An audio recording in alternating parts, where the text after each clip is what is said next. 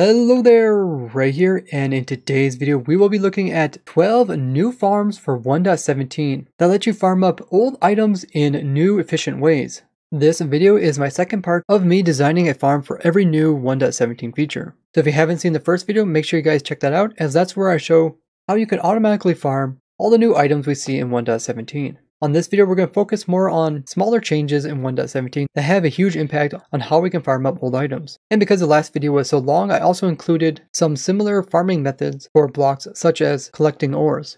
And all this machine designing was done over the last 8 months, and I designed these machines live on my Twitch stream, and I live stream every Wednesday, Friday, Saturday, Sunday at 2 p.m. Eastern Time, where you can check out the archives to see exactly how these were designed from scratch. So I really appreciate if you would like as well as share this video with other Minecrafters. Just let them know that RaysWorks has new 1.17 farms for all the new items, as well as past ones, as that is by far the best way to show support. And this is actually just a small part of a bigger goal that I have to try to farm up all the items in the game of Minecraft, and we are over 90% of the way there. And you can check out this document down in the description, where you can find a video showing how to farm almost every item. We have a lot of cool stuff to look at today, so let's get started. The first one we're going to take a look at is the shulker shell farm. I made several designs over the last 8 months, and I think I have a total of 10 of them. Some have portals, some have no portals, some use water, some use Sculk sensors, some have refilling systems, but the one I'm going to show you today is the simplest and one that can kind of be placed anywhere in your world. I'll go into more detail about this one as well as other ones in a future video. The thing to know about the shulker shell farm is you're able to split one shulker into multiple shulkers, and the extra split is taken down and killed, and there is a 50% chance that it will drop a shell. And this way you can get unlimited amounts of shulker shells, which are used to make the shulker boxes. This new feature in 1.17 makes shulker shells a renewable resource. So this farm is definitely a must for anybody who has a lot of items that they want to store. With this design here, I made it so that you can build it pretty much anywhere. So you can build it in your spawn chunks and run 24/7. You can build it at your base, and you can even build it right at the end city in the end dimensions. So you never have to move the shulkers into the overworld. This farm by far took the most time to design, but it was well worth it as I got it to be extremely simple for how complex the requirements are. Now with this farm, all you need to know is that you should build it all in one chunk, and you can do this by pressing F3 plus G, and this box will show up where you can see what one chunk looks like. And you just put it in exactly like you see it here in this world.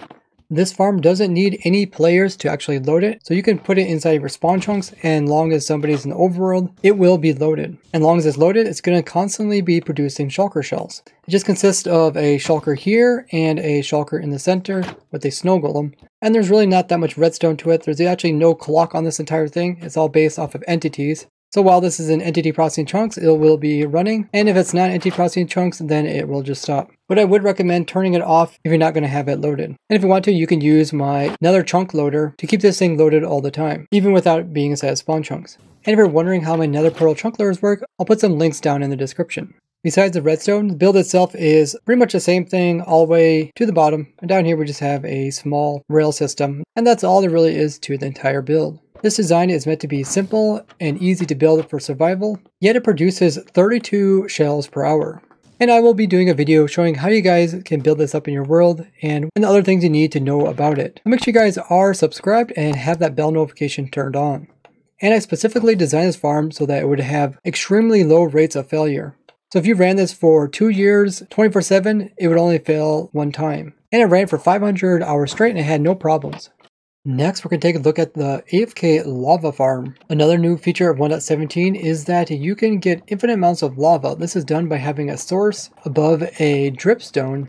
And then underneath of that, we have a cauldron, which is collecting the drips and will eventually fill it up. And then using an empty bucket on it, you will get a lava bucket. And this process will continue over and over again. So now lava is a renewable resource. So this farm works just like my powder snow farm, where you have tons of cauldrons and you have the player moving with a minecart and having empty buckets in the hand to pick up all of the stuff inside of the cauldrons. So you hop in your minecart and you just push forward to get it started, and then you'll just aim up near the feet of the cauldrons, and then you hold down right click. And then your player will automatically scoop up any lava that's in the cauldrons. And the buckets are just falling out of the inventory because there's no room, and they're ending up in a water stream. All the while the player is given more empty buckets at each end of the row to refill their supply. And at the very end, the player makes the entire loop all over again. All the lava buckets are being collected by this water stream and are being collected and put into chest. It does take a lot of buckets, so make sure you have an iron farm nearby. Now the cauldrons only fill up with lava because of random ticks, which only occur in a 8 chunk radius around the player. So build this somewhere where there's players nearby. Unlike the powder snow farm, which needs to have sky access, therefore you only can expand it horizontally, this farm doesn't, so you can actually stack multiple layers of this as well as build it in an 8x8 chunk. The farm is also tileable, so you can build this however big or small you want. Next up, we're going to be looking at an AFK stray farm. The new feature with stray farms is that you can actually convert skeletons into strays by putting them through some powder snow. So we have a skeleton spawner that's dropping skeletons into this powder snow. They're touching it for a certain amount of time, enough time so that they will start to shake, just like zombies being converted into drowns. Then after a short period of time, they will actually turn into strays. Now the unique thing about strays compared to skeletons is that not only do they drop arrows as well as bones, and also have a chance of dropping armor, including diamond armor, but since they are a stray, they also will drop slowness arrows if killed by player means. And we can actually do that automatically with my farm, and this is done by using a tame dog. So you don't even have to be standing down here to kill them. All you have to do is be within 16 blocks of the spawner, and it'll constantly be producing all the skeleton loot. Or you can come down here and just AFK right here and also get the XPs off of it.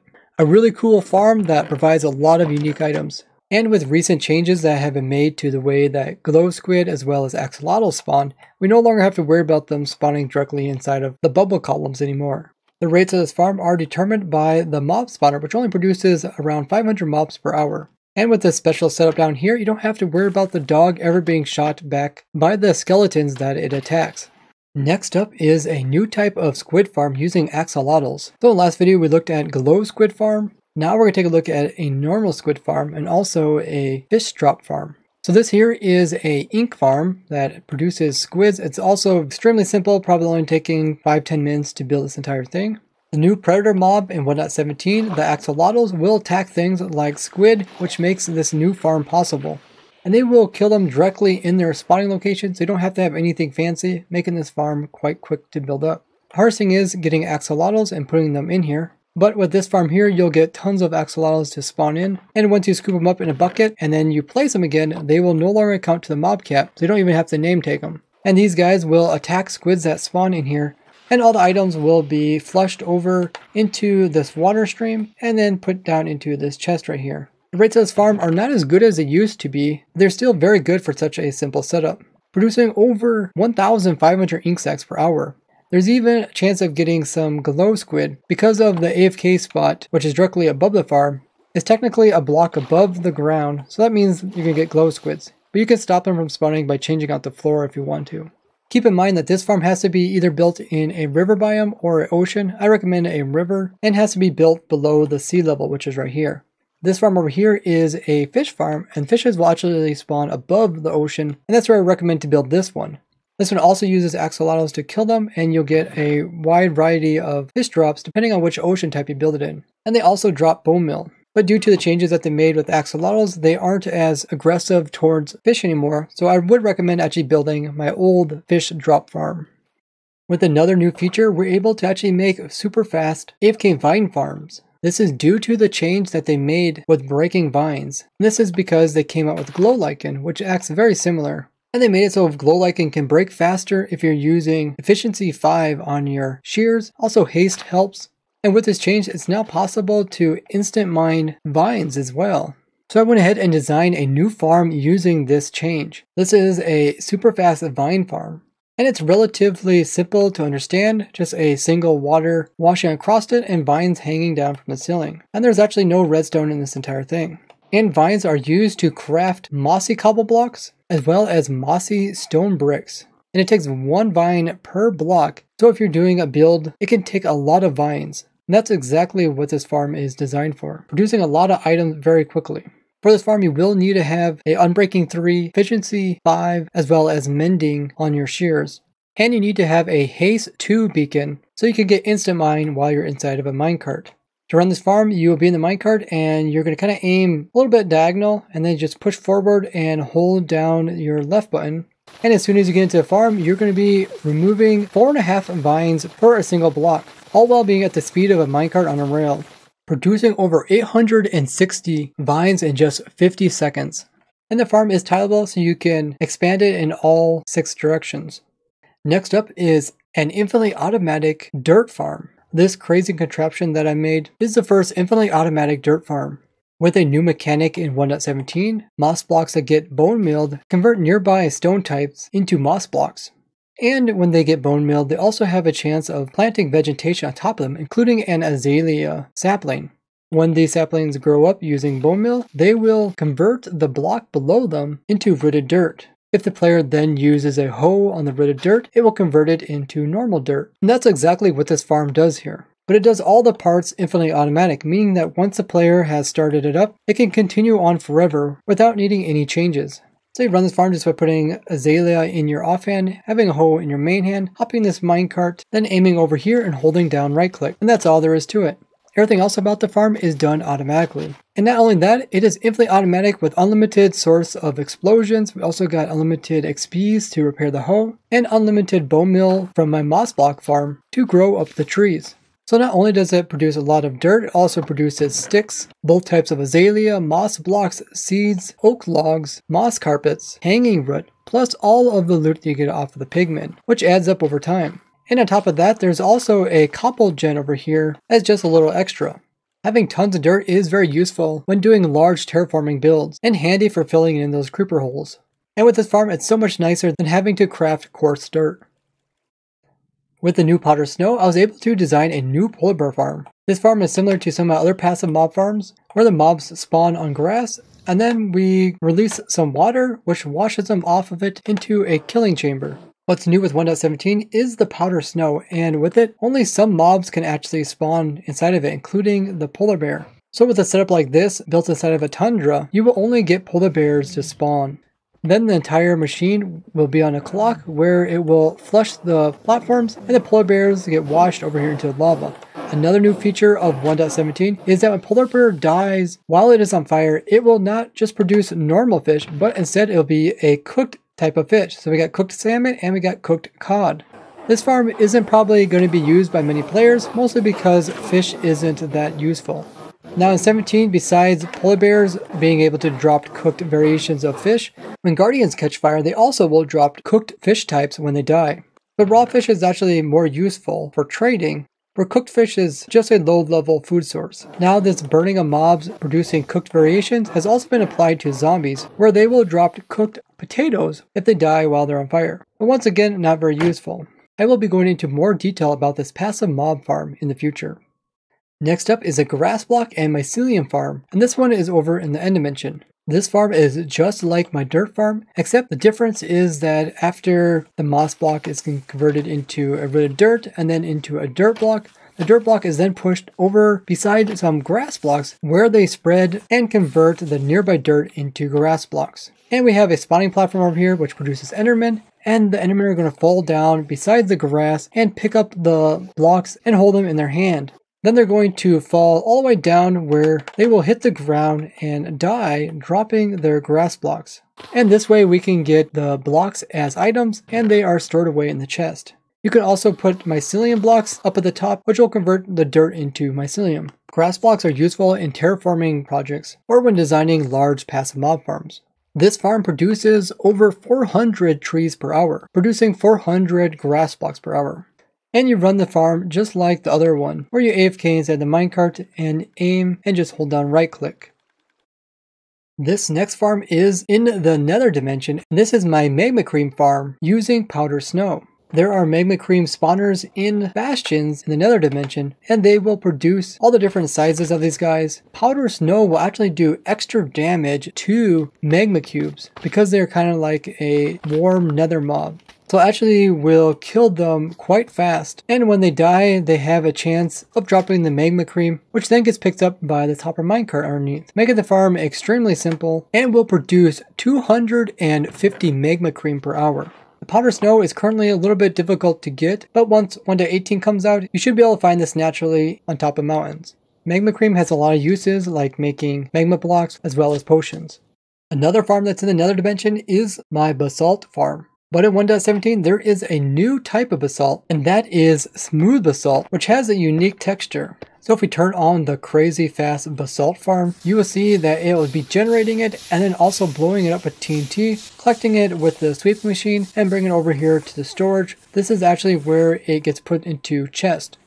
But at this moment, it is still basalt. The way you get smooth basalt is by smelting it. We have a smelter array right here inside of the farm, which is being fueled by this chest minecart, and the fuel is coming from this chest here. You can use whatever fuel type that you want, and if you really want to, you can even use carpet dupers, which will produce unlimited amounts of carpets, which can be used as a fuel source. Once the basalt is cooked down, it will turn into the new 1.17 item, which is smooth basalt. And with this crazy farm here, you'll get 144,000 smooth basalt per hour. Perfect for whatever crazy builds you have going on. Next, we're going to take a look at a way to farm up candles. Now, candles are a new item for 1.17, and they look amazing and can be used for a wide range of aesthetics. And they come in 16 colors, which can be lit for even more uses. Now, the candle itself can't be farmed up, but the two items which are needed to craft it can be. That is the honeycomb and string, which are both items from the past, and you can get the first one by using my honey farm. This is actually one that also has a villager that will automatically be harvesting the crops. So not only do you get honeycombs from this farm, but you can also get honey bottles. You can also get all the different types of crops that villagers can harvest. And the villager will automatically use a composter to get more bone meal. On top of the bees will also use their pollen to help grow up the crops faster. It's a very cool all-in-one farm that's quite simple. And the way that you get the string is by using my AFK piglin bartering farm. The farm is pretty simple and you will get a lot of string from it, plus a bunch of other very useful items. So with the honeycomb and with the string, you can go ahead and craft your candles and then use dyes to get all the colors. If you don't want to have a villager in the bee farm, you can just use my simple honey farm, which you can choose to get honey or you can choose to get honeycomb out of. The last farm is the coolest one by far. This is how you're going to get deep slate, as well as the deep slate ores, tough block, and calcite. And this is done by using a tunnel bore. This design here is by Comet, and I will have it linked in the description if you want to learn more about it. It's great for blowing away a lot of stone down here at the perfect location for mining, which is between Y level 10 and 16. Because at this location, you are just above any lava lakes, but you're within range of getting all the different ores in the game. And in 1.17, this includes the new variations of ores, which are deep slate, and these will only generate if there is ore that tries to spawn in right where there is a blob of deep slate. And deep slate is a new stone type that can be found at the lowest parts of the world, and is used to get the majority of the new blocks in 1.17, including slabs and stairs, and even a whole bunch of new walls. But deep slate isn't as common as normal stone, and the deep slate variations of the ore are more rare. This includes deep slate coal, iron, copper, gold, redstone, lapis, diamonds, and by far the rarest deep slate emerald ore. And this stuff is so rare because not only does the ore have to spawn in one of these deep slate blobs, but it also has to be inside of a mountain biome so that emerald ore can generate in. And I took a real section of a 1.17 world, cut it out and put it into this world here, and you can see all the different ores showing up, and the ore heights are exactly the same as like 1.16. The only difference is that we have copper ore, which generates the same as iron ore. But at the bottom of the world, you can see how the deep slate is in these little blobs down here. And if any of the ore happens to generate inside of it, we get these really unique looking blocks. And I went ahead and run the tunnel bore partly into here, and I actually ran across two deep slate emerald ore, one there as well as one right here, making them quite precious just because of their rarity. And they are quite a bit more rare than ancient debris. And to acquire them as ore form, you do need to use a silk touch pickaxe. And Silk Touch is also needed to get the deep slate in the original form. If you use a normal pickaxe, it's going to drop a cobbled deep slate. But you can also have this automatically mined up by using your tunnel bore machine, which will shoot TNT outwards and blow up the blocks into item form, which you can easily come by and pick up. So you can get tons of deep slate without having to actually mine it, as it is harder than stone. And while you're down here, you might run across these new blocks, which are called tough blocks, that also generate in blobs. And you also might run across the new geodes. And these things have a few different blocks inside them, including the smooth basalt and this new block, which you can only find around the outside of them, which is calcite. And there's a amethyst inside. So if you dig into one of these, you'll also get these new blocks. And if you don't mine up some of the ores like copper ore, iron ore, or gold ore, when they blow up from the TNT, or if you use a normal pickaxe on them, they will drop the raw item form, which are also new items with 1.17. They each have their unique look and they can be smelted down into the normal ingots. They can also be crafted into these raw blocks, one for iron, copper, and gold. And getting all these new blocks is fun by using this machine. Just click that gate there and wait for it to blow up the blocks into items, and then just go around and pick up all the items. Or Sculk touch the ores. It really lets you see a lot of different types at the bottom of the world without having to slowly branch mine at these low levels. If you happen to come across any liquids, make sure to remove them before starting the machine back up again. Even without the new caves in 1.17, just the new variations of blocks brings a lot of life to mining. So if you've seen the last video as well as this one, you've just seen a farm for every single new item in 1.17. The only item I didn't go over was small drip leaf, which you only can get from wandering trader trades. And there's some items which are in 1.17 but not in survival, including the bundle, the Sculk sensor, and the spore blossom. If you'd like to learn about these builds in more detail, check out the original videos I have linked below. And if you'd like to see exactly how to build up any of these designs, check out this world download. Designing these farms was challenging but extremely rewarding, and I want to thank everybody who joined my streams and showed support, which allows me to do these insane things. I would like to thank you guys for watching, and I will see you guys in the next one. Bye bye!